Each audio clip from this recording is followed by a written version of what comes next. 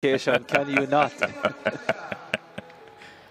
Medal presentation for the 400 hurdles for under 17 girls. There's Nastasia Fletcher of Jamaica, 400 champion last night, and the 400 hurdles champion today.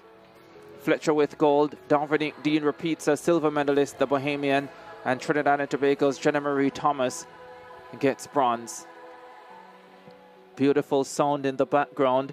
The game's anthem, performed by a young lady named Sonaika. Beautifully done from Sonaika. And these three young ladies will get their moment. Now the presentation for the under 20 girls 400 hurdles final. Fans in the bleachers don't have to worry about the heat at this time. There is a bit of drizzle around though. The Jamaican Alia Mullings coming through with the bronze medal. Breaking 1 minute, 59.80 seconds.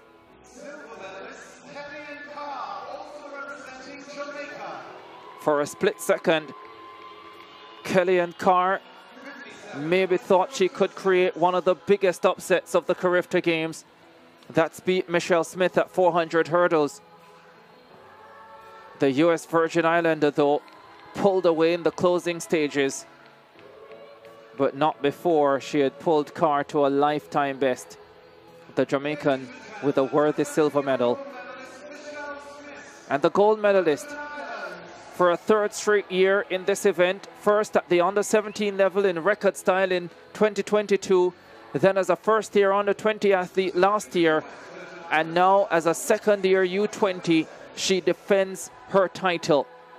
The premier 400 hurdler at the CARIFTA Games in the last 3 years delivers once again outside the championship record of 56.22, which she was chasing, but at 56.28, it is still a superb performance.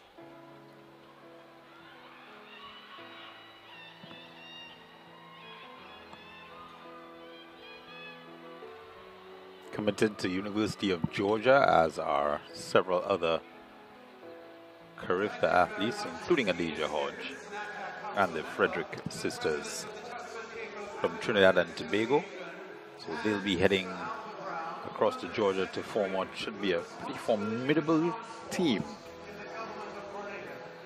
Gerard has improved his jumping ability, and he is caught up with Joshua Williams. You're so nice, Ricardo. Thank you very much, Joshua.